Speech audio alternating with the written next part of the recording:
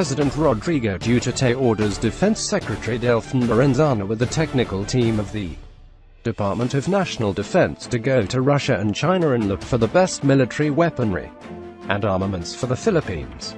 In a speech of President Duterte on the 250th founding anniversary of the presidential airlift wing in Villamor Air Base, he said to military commanders ang patas parkeo military colonel, pag-aralan na ninyo ang purchasing. And we had the money.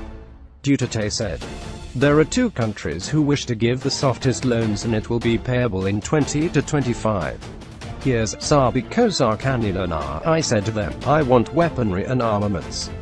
He said, hindi ko kailangan yan MGA jets. Jan MGA F-16, United States fighter jet, I don't want those jets. That F-16, that's of no use to us. We don't intend to fight any country.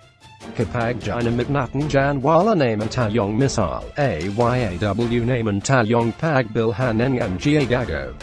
United States, if we use that F-16 fighter jet, we don't have any missiles. The United States don't want to sell missiles, those idiots. So let's content ourselves with the propeller-driven planes but which we can use extensively. Anti-insurgency in terrorism in Mindanao.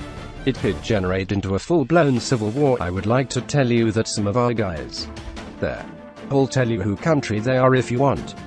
I would like to ask the Defense Secretary Delfin Lorenzana sa samahan ko ang technical people.